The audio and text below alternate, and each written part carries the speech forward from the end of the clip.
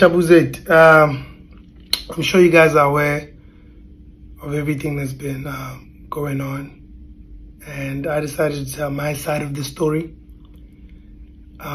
First of all, I'd like to confirm that everything that my baby mama said about me was true.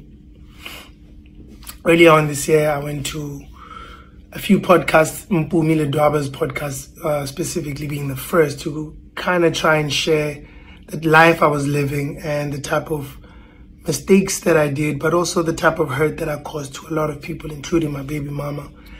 I left out certain details like my son's cancer because I had agreed with her that we wouldn't share that part with the public. And I thought I was honoring her and my son, but maybe it might have come off as me trying to defend myself. So with that being said, I wanted to confirm that as the truth. Might not be the whole truth, but I wanted to take accountability for my part and say that is the truth about the person that I was. It is something I'm not proud of, but it's an important part in my life because that's definitely part of me. It's part of my history, and that's something that I had to grow from, and it's something I had to forgive myself, you know, for. Secondly, I'd like to say, you know, gents, when you make bad decisions in your life, these are the consequences. This is what happens.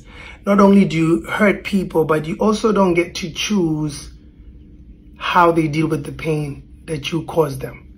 So I understand the mother of my child coming out and sharing it the way that she shared it. And I hope that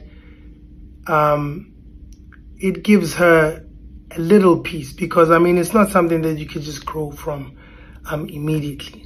I also hope that this can be an example to more men to say, yo, man, it's time to grow up, change, be accountable and be responsible. With that being said, I'd like to close off, you know, with just saying, I'd like to apologize to the mother of my child.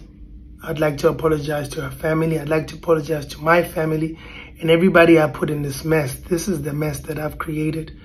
And through Jesus Christ, I've been able to forgive myself, rebuild, be accountable, and be a man of honor, be a man of integrity, and give myself a second chance.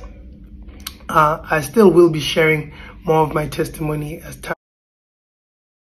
time goes. The truth shall set you free, and I just wanted to say I'm sorry, and hopefully you will find it in you to forgive me one day.